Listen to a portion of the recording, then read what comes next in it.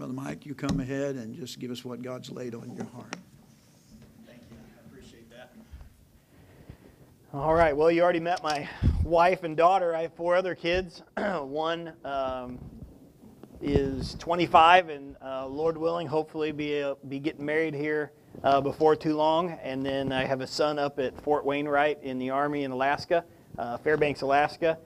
He's 23, and I have a daughter, 21, and a son, 19, and they're at Fairhaven Baptist College. And so appreciate, being able to be here. Thank you for letting us stay over at the house for the food. Thank you for the expense check. Appreciate that very much. Y'all been kind to us. I'm sure that I don't want to bore you with a bunch of things. So please, if after the service, anybody has any questions, wants to get to know us a little better, anything like that, please feel free just to ask me anything. If I don't have an answer, you know what I'm going to say? I don't know. I'm not too proud to say I don't know. So if you ask me a hard question, I might not be able to give you a good answer, but otherwise, I'll be more than happy to tell you anything about us that you'd like to know. I'll just say this. I thank God that He saved me at a young age. I thank God that He called me to preach. I thank God that He allowed me to be married to my wife for 26 years. God's been good to us, and I thank God for that. Take your Bibles, turn to 1 Corinthians chapter 15. 1 Corinthians chapter number 15. Let's stand together. Let's stand together and read verse number 1 down through verse number 11. 1 Corinthians 15, verse number 1. The Bible says, "Moreover, brethren, I declare unto you the gospel which I preached unto you, which also ye have received, and wherein ye stand, by which also ye are saved, if ye keep in memory what I preached unto you, unless ye have believed in vain. For I delivered unto you first of all that which I also received, how that Christ died for our sins according to the Scriptures, that He was buried, and that He rose again the third day according to the Scriptures, and that He was seen of Cephas, then of the 12. After that He was seen above 500 brethren at once, of whom the greater part remain unto this present, but some are fallen asleep. After that He was seen of James, then of all the apostles, and last of all was seen of me also, as of one born out of due time." These next few verses are the key ones today. "For I am the least of the apostles, that I am not meet to be called an apostle, because I persecuted the church of God. But by the grace of God I am what I am, and His grace which was bestowed upon me was not in vain. But I labored more abundantly than they all, yet not I, but the grace of God which was with me. Therefore, whether it were I or they, so we preach, and so ye believed." Father, thank you for the opportunity to open the pages of your word. Please speak to our hearts. Bless the service today. In Jesus' name I pray. Amen. You may be seated. I want to take a little bit of time and look at this thing of God's grace. Apostle Paul, I can't imagine what it would have been like for him. Here's Apostle Paul in his life, and he was just serving God, quote unquote, to the best of his ability in what he knew. Now, you and I know that before he was Apostle Paul, he was doing what he thought was right, but what he was doing was not right. I mean, he was very zealous for the law. The Bible calls him a Pharisee. He was, just as strict as could be, had everything down pat, had orders from the high priest. Just doing the best that he knew in his mind to serve God. All right, that's what he was doing. But the problem was he was a lost man. And what he was doing was wrong. But he was so zealous in that he was taking Christians, and some of them he killed. In fact, we find out that he's the one that gave the okay for them to stone Stephen. And so here he is, he's going along in life, and he's doing all these things, and he's throwing Christians in prison, and he's making havoc of the church and doing all these. And then all of a sudden one day, God, he was on the road to Damascus, and God shined a light down on him and knocked him off of his beast, and he's on the ground, and all these people were laying on the ground, and then God said, "Saul, Saul, why persecutest thou me?" And somewhere in between him saying, "Saul, Saul, why persecutest thou me?" and him saying something to the effect of, "Lord, how can I serve you?" somewhere in there, Paul got saved. All right? We don't have the exact details in there, but he got born again, if you want to put it that way. He was converted. He was redeemed. And so here you have Apostle Paul living his life, and he's looking back on his life now and understanding I'm the least of the apostles. Jesus Christ was seen of him last, all these things, and he looks back and he says, you know, I still remember what I used to be back here. I still remember what I did back here. I still remember, I can just imagine being Apostle Paul and being haunted by the thought of stoning Stephen, taking moms away from their children, taking dads, casting Christians into jail. Imagine what it would be like. And so he's sitting there and he's thinking, this is what I am. And so he makes this statement in verse number 10, but by the grace of God, I am what I am. And you know, you stop and think about that. I don't know your past in here. I don't know what all you've done in your past life, but I do know this. Whatever it was back here, and you are where you are today, you're here because of the grace of God. That's why you're here. I don't know what you did over here. I don't really care what you did over here. But the fact is, you can go back in your mind and you can sit there and think that I did this and I did this and there's no way God could use me. I've participated in this activity and no way God can use me. I went over here and I did this. There's no way God can use me. And I'm going to tell you that it's not about you and it's not about me. It's about God. It's about Jesus Christ and what He's done. And so when you look at your past, what you used to be, and now you look at where you are today, you can say like Apostle Paul, I am what I am, but it's by the grace of God.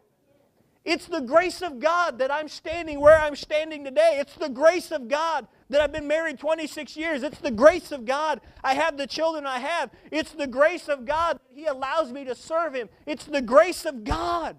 Listen, by God's grace I was saved, and by God's grace I live. I mean, it's just as simple as that.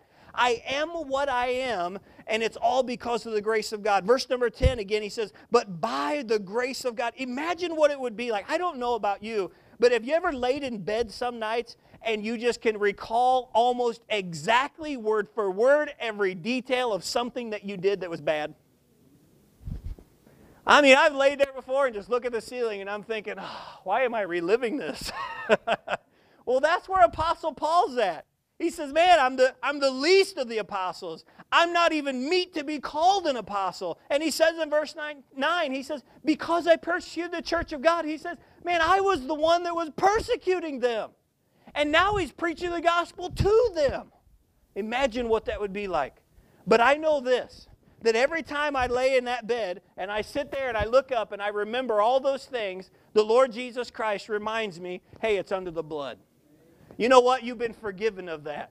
You are where you are today, not because you've been a good person, not because you've done something great and heroic for the cause of Christ, but I'm here where I am today, and it's only because of the grace of God. God's unmerited favor. Think about the grace of God. Hold your place here. We're going to come back to it, but let's think about it. I am what I am. Look in Ephesians chapter number 1. In Ephesians chapter number 1 and verse number 7. Let's look at some verses here real quick dealing with this subject. In Ephesians chapter 1, verse number 7, the Bible says, in whom we have redemption through His blood, the forgiveness of sins according to the riches of His grace. Praise God for His grace. Think about this. Through His blood, because of His grace, I have forgiveness of sins. I'm sitting here today forgiven, not because of anything that I deserve, not because of anything I've done, but because of the grace of God. Think about that. Apostle Paul says, I am what I am. And you are what you are because of the grace of God. Think about the forgiveness that you have. Have you ever walked up to somebody and said, would you please forgive me, and had them say no? That hurts, doesn't it? But do you know when I say, God, would you forgive me? Already done. Already done. That is our God. Now you think about that for a minute. It says, in whom we have redemption through His blood. I've been bought by the blood of Christ. I have forgiveness of sins, and it is because of the richness of His grace. I do not deserve for Jesus Christ to buy me. I do not deserve that He died on the cross. I do not deserve that His blood was spilt for me. I do not deserve for Him to forgive me of anything that I've ever done. But because He has grace and He is rich in His grace, I am what I am. Ephesians chapter 2 and verse number 8, the Bible says, for by grace are ye saved through faith, and that not of yourselves. It is the gift of God, not of works, lest any man should boast. And just like I was talking to one of the brothers a little bit ago, for we are His workmanship, created in Christ Jesus unto good works, which God hath before ordained that we should walk in them. And I praise God, you shared that verse, Ephesians 2, chapter 2, verse 10. But it's by God's grace. That's where we are today. I am what I am because of the grace of God. I'm saved, and because of that, it's the grace of God. I'm serving Him today, and it's because of the grace of God. My life has been changed. It's all because of God's grace. I don't deserve any of it. Not one of these things do I deserve. In Titus chapter number 3, in verse number 7, if you would, Titus chapter number 3 and verse number 7. I'm not sure what all you're used to, but I enjoy taking the Bible. I enjoy turning to all the pages in the Bible. I would encourage you to always have your Bible with you, always follow along, because listen, it doesn't really matter ultimately what I have to say. It really ultimately matters what God has to say. All right, so you take the Word of God, and I'm one of these. Listen, I know that they probably teach in Bible college, you only use a few verses and you don't have people. And that's not me. That's not my style. I like the Word of God. I like looking up verses. I like backing up all the things. So that's what we're going to do. All right, so Titus chapter number 3, verse number 7, the Bible says this, that being justified by His grace, we should be made heirs according to the hope of eternal life. Isn't that exciting? If you go back to verse number 5, he says, not by works of righteousness which we've done, but according to His mercy He saved us, by the washing of regeneration and the renewing of the Holy Ghost, which He shed on us abundantly through Jesus Christ our Savior. Why? That being justified by His grace, we should be made heirs. Listen, I might not have had a great family background, but I know what my family is now, and I'm an heir with Christ Jesus. I'm an heir of God. You might not have a whole lot in this life, but look what's waiting for you. I'm going to tell you, you want to know the difference between mercy and grace. And again, like I said during Sunday school, I just like things simple. But mercy is not getting what we do deserve. And grace is getting what we don't deserve. And so by the mercy of God, I miss hell. And by the grace of God, I get to go to heaven. Man, that's some great things. I am what I am, but it's by the grace of God. I am what I am. Look over in 2 Peter chapter number 3. In 2 Peter chapter number 3, the Bible tells us in verse number 18, I can remember years ago as a teenager, one of the first verses that I ever was able to learn, and I don't know why this one popped out so much, but in 2 Peter chapter 3, verse 18, it says, but grow in grace and in the knowledge of our Lord and Savior Jesus Christ. To Him be glory both now and forever. Amen. You know what we ought to do? Not be satisfied where we are right now, but we need to grow in grace. Doesn't mean that we're going to get more of the grace of God as far as we're going to get more saved. That's impossible. You're saved, you're saved. But the fact is, I need to grow in the Lord. I need to further myself and to be, listen, anybody in here that has a little baby, you don't want the little baby to stay a baby forever. I mean, it might be so cute when they're sitting there and they're sleeping and you're like, oh, that's so precious. But when they fill that diaper, I don't think you enjoy that as much. I don't think you want them to be 18 years old and still changing their diaper and burping them, do you?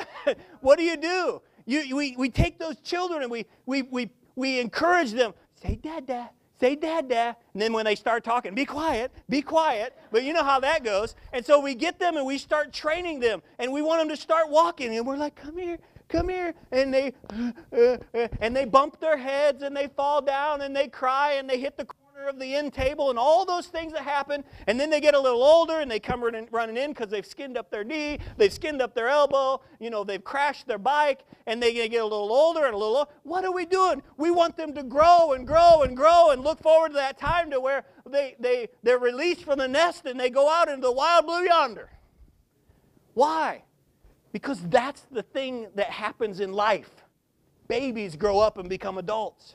God expects the same thing from us. He says, now that you're saved, you need to grow in that grace. You need to learn. You need to get up on your own 2 feet and begin to walk and begin to trust me and all those things. Grow. But I'm going to tell you, it doesn't matter how much you grow. It doesn't matter if your brother Houston been preaching for 32 years. He would say the same thing that I'm going to say. I am what I am by the grace of God. I am what I am. It's God's grace.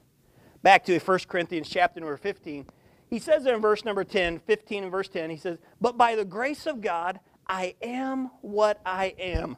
Then he goes on and he makes this statement. He says, and his grace, which was bestowed upon me, was not in vain. In other words, he says, the grace that God gave me, it wasn't in vain. It wasn't empty. You know, we didn't just get saved to sit. All right? I mean, let's just be honest about this.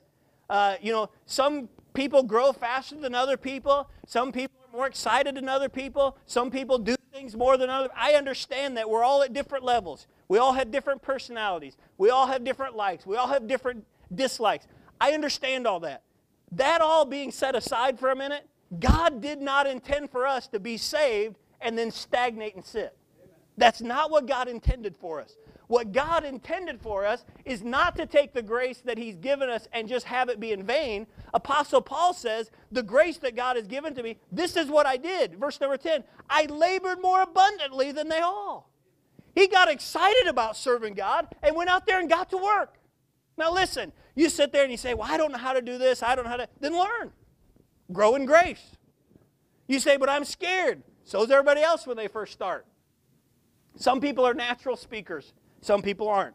Some people naturally can go up and knock on a door. Some people naturally can't. But I'm going to tell you, it is our job then to begin to labor. You know, my dad, you know, is the kind of person, you know, he can't sing a lick. He's not good at talking. He's not good at those things. But what he can do, he does for God. You know, what he can do, that's what he does. And I sit there and I look at that, and for many years I would think, man, Dad, come on. Come on, Dad, come on, let's go. You know, and I just finally had to the place where it's like, you know what? He's not going to be able to do what somebody else does, but he can do what he can do. And I realized that one day, and I'm like, well, that's stupid. Why have I been pushing somebody to do something here when that's not his personality? Well, the fact is this. We need to labor. And he says here in this verse, he says, I labored more abundantly. So he goes, I am what I am by the grace of God. But understand this, because of His grace, I'm laboring more abundantly. Again, it's because of the grace of God. I'm not saying that you need to labor because you're a good person. Because you're not a good person, and neither am I. We are what we are because of the grace of God. I'm not saying you should labor because you want to pat yourself on the back. Because that's just pride, right? I'm not saying that you should labor to show somebody else up. Because we're not supposed to compare ourselves among ourselves. That's unwise. I'm not saying that you should labor so that you can build a name for yourself. Because, you know, we live in a society that everything's about self-esteem. And I'm going to tell you, the Bible doesn't teach anything about self-esteem. If anything, it says we ought to live humbly. All right? We're full of pride. I am saying this. I have a responsibility to labor for God because of what He's done for me. Now, I'm not saying that you're working your way to heaven. All right? That's not what I'm saying. What I am saying is you're serving God because He is taking you to heaven. There's a difference. So by the grace of God, I am what I am. But can I say this? By the grace of God, I'm going to labor more abundantly. I'm going to labor more abundantly. Let me show you a couple verses. 2 Corinthians chapter number 9. In 2 Corinthians chapter number 9, 2 Corinthians chapter 9, look in verse number 8. In 2 Corinthians 9 and verse 8, the Bible says this, and God is, aren't you glad for those three words? God is able. And God is able to make all grace abound toward you, that ye always, having all sufficiency in all things, may abound to every good work. You know what God is saying? He says, I'm going to give you all the grace that you need to perform all the good works you need to perform. Now, do good works get you to heaven? No. But because you're on your way to heaven, should we do good works? Yes. You know, we sometimes as Baptists get a little bit scared. For example, because charismatics have taken the Holy Spirit and have misused the gifts of the Spirit and have misused this thing of the Holy, the Holy Spirit and all that. Now as Baptists, what we are is we're afraid to talk about the Holy Spirit. And I'm going to tell you, the Holy Spirit fills us. He equips us. we can be excited about serving God. All the things that the Holy Spirit, we shouldn't be excited. If the Bible teaches it, I don't care if somebody else takes and twists it the wrong way. That's their problem. What I'm supposed to do is take the Word of God and do what God tells me to do with it. And the same way with this thing of good works. We're so afraid to talk about good works because we don't want to be labeled a good work salvation. You know, these people say, well, if your good works outweigh your bad works, then that means I'm going to get to go to heaven. We're not talking about heaven and hell for our good works. We're talking about now that I'm saved, I've been bought by the blood of Jesus Christ, and because of His grace, I am what I am, and I'm going to labor for Him, and because I'm laboring for Him, He commands me to have good works. If you read Titus, the book of Titus, several verses in there, he tells us to maintain good works. And he tells us to have those good works for necessary uses. I'm going to tell you, labor. And God is able to make all grace abound toward you, that ye always, having all sufficiency in all things, may abound to every good work. 2 Timothy chapter number 2. Let me read this verse for you. 2 Timothy chapter 2 and verse number 1. The Bible says, 2 Timothy 2:1, he says, thou therefore, my son. Of course, Apostle Paul talking to his son in the Lord, Timothy. He says in 2 Timothy 2:1, he says, thou therefore, my son, be strong in the what? Grace that is in Christ Jesus. You know, why doesn't he say, be strong in the flesh? Why doesn't he say, be strong in the faith? Why doesn't he say, be strong in the, and you fill in the blank? It's not an accident that God had him write, be strong in the grace. Because I'm going to tell you, when he says that, he goes on and he begins to tell him, you need to teach others and teach good men, and they can teach others also. But he says in verse 3, thou therefore endure hardness as a good soldier. He's telling him he needs to be a good soldier for the Lord. This life that we're living is a battle, and I'm going to tell you that we need to be strong in the grace of God. Everything in this life can take your joy away. If you're trusting in a job for your joy, what if you lose your job? If you're trusting in a retirement, what if you lose your money? If you're trusting in that new vehicle to bring joy, what happens the first time the kids put a scratch on it? You know what if, you know, you understand what I'm saying? If your joy is coming from your children, what if one gets a sickness and dies? What if are you trusting that your joy is from your parents? Well, what happens when they get old and pass away? See, things of this earth can rob you of joy if your joy is based upon things of this earth. I'm not saying that children can't bring joy and parents can't bring joy. I'm not saying that you can't have a good job that you enjoy. I'm not saying those things. But if your joy is based upon that, what happens when it's gone? I've met people that their whole life was wrapped in their wife, and then when their wife died, they quit living. I've met ladies that their whole life was so wrapped around their husband that when the husband died, all of a sudden they quit God. And I'm thinking, I understand loving a spouse that much, but you're going to quit God? So our joy needs to be something deeper than just what we have on the outside. So true joy is going to come from God. And when you put your joy into the grace of God and salvation, listen, nobody's going to be able to take that away from you.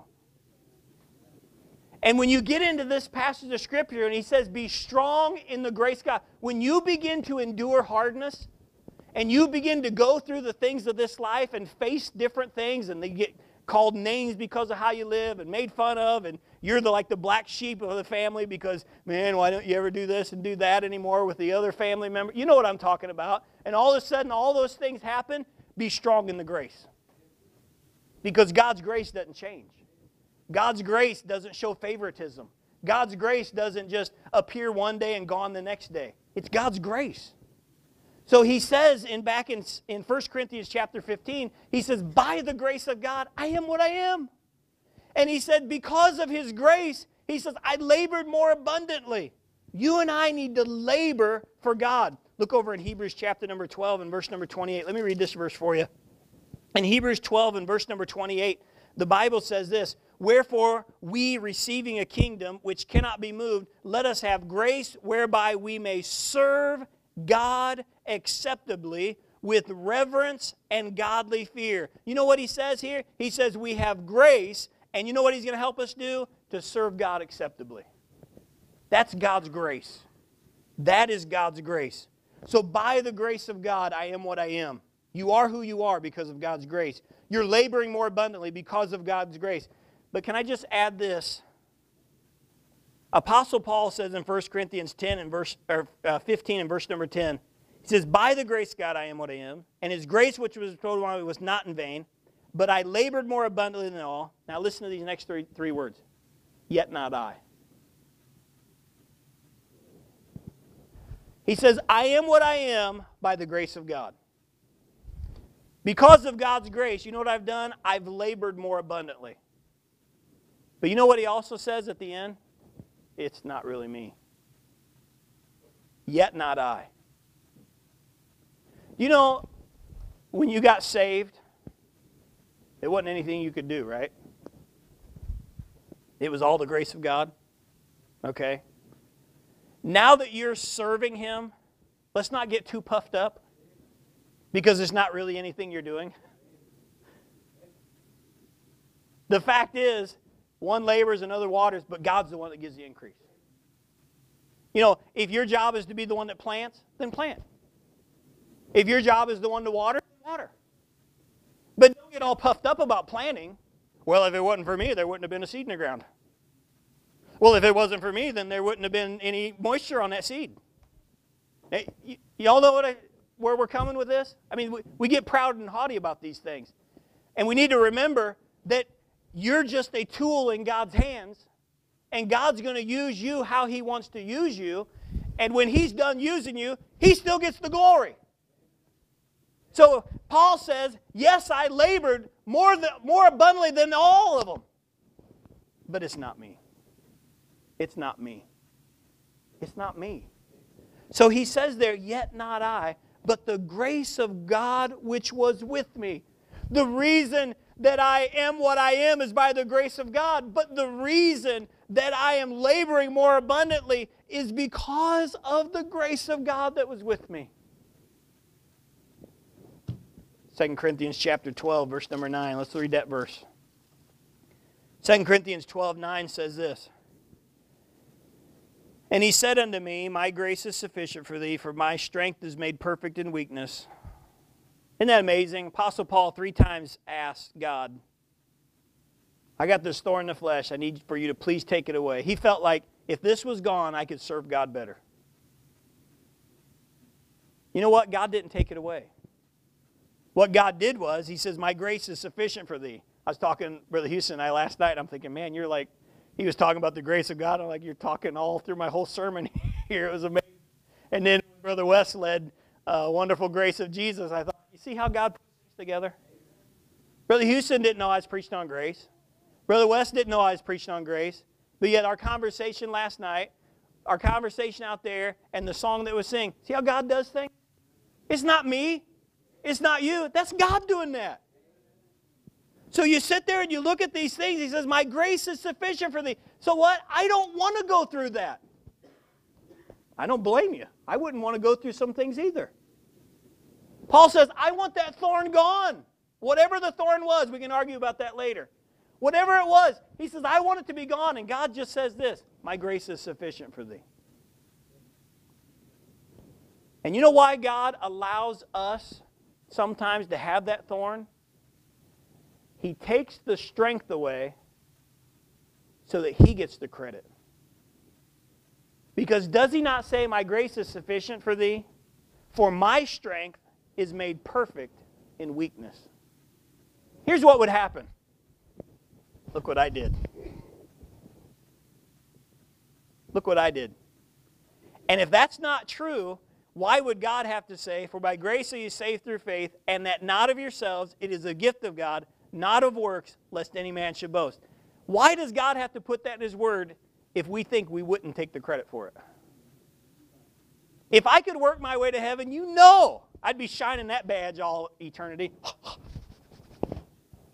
Look how I got here. Yeah, that's me right there. And God said, that's not going to happen in heaven. Why do we think then it's going to be different with our service? The reason we can serve God in labor is because of His grace. Look over, did we read 2 Timothy 2:1 already? Let's look in Revelation 22:21. Revelation 22:21. While you're turning there, let me read this verse one more time. But by the grace of God I am what I am, and His grace which was bestowed upon me was not in vain.